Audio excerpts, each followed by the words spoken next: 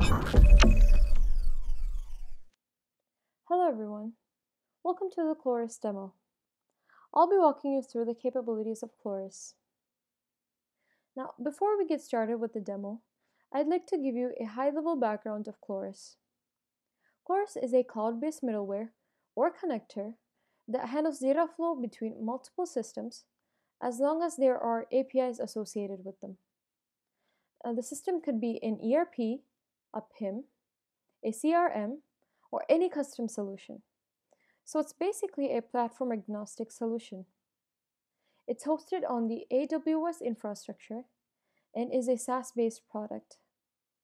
Now, prior to building Cloras, we've worked with over 70 customers, and based on common pain points, Cloras was developed to reduce developer dependency, increase flexibility, and provide reliable data synchronization.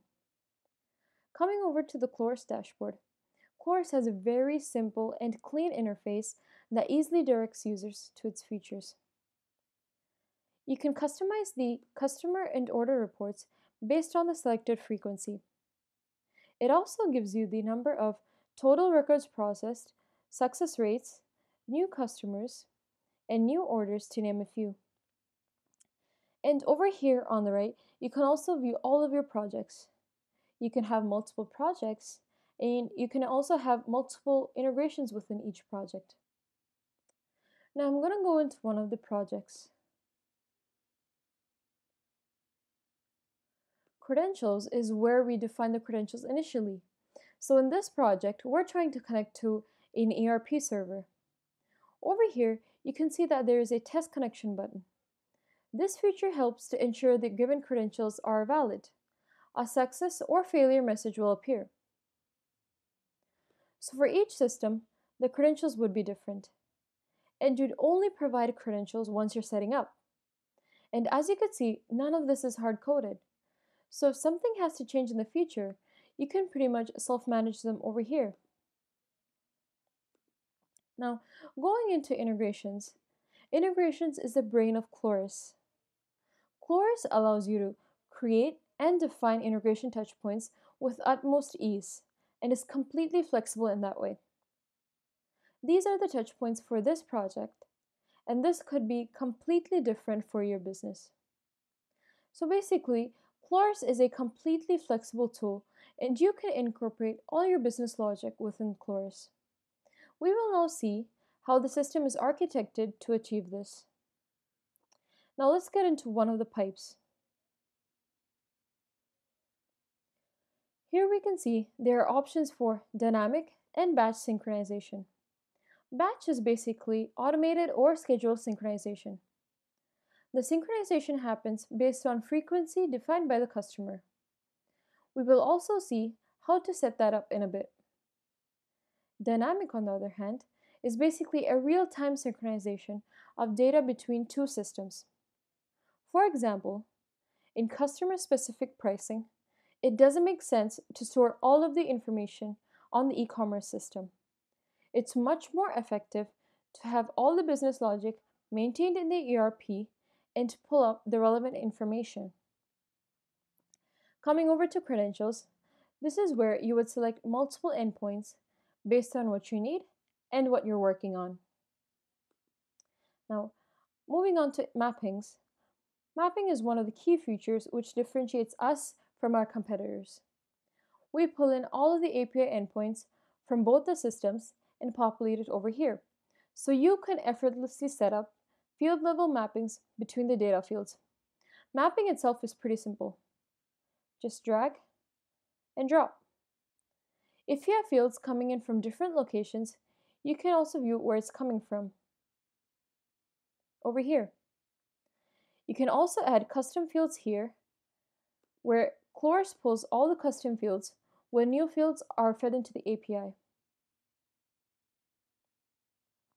These are the modifiers.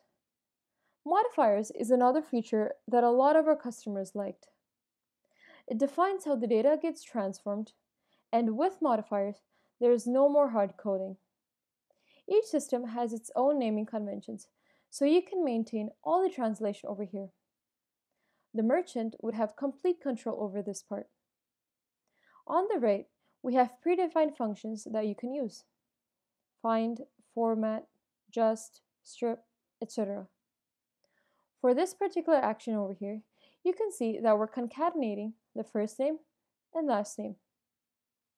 You can check if it's working by previewing it over here. So I'm entering my first name and last name. You can see that it's working perfectly fine. You can also define a lot more business logic within Cloras, and that's why it's completely flexible. Now, going back to integrations, in case of any corrupted data on other systems, you can enable or disable the integrations with just a click. It's really simple and user-friendly. That way, you can enable back the synchronization once the issues are resolved. To go back to what I said about batch synchronization, you can schedule or automate the sync process for as less as 5 minutes. Alternatively, outside of the dynamic and batch sync that we saw, we can also perform a manual sync in case you would want to synchronize data instantaneously. You'll also be able to view logs, and this could help you to troubleshoot with failure, in case any. Now, within Cloras, you also have access to enable console logs, which is exhaustive, and it's disabled by default, as there is some information captured here. You can enable this if needed. Now, moving on to one of the flows. Flows is basically a developer module. It builds flows seamlessly with the drag and drop feature. It's user-friendly and intuitive as to what happens in the flows. You can do a lot of stuff like connecting to databases, performing conditions, etc. With Cloras, you can do a lot more, and it's not just limited to integrations. You can also trigger emails based on certain conditions like inventory thresholds, failure notifications. This can be completely customized based on your business needs, and this kind of speaks up to the flexibility of Cloras I mentioned earlier. Now, to manage access within Cloras, you can assign specific roles to specific users, as you can see here. On a high level, these are the capabilities of Cloras. Please reach out to our Cloras team for further information. Thank you.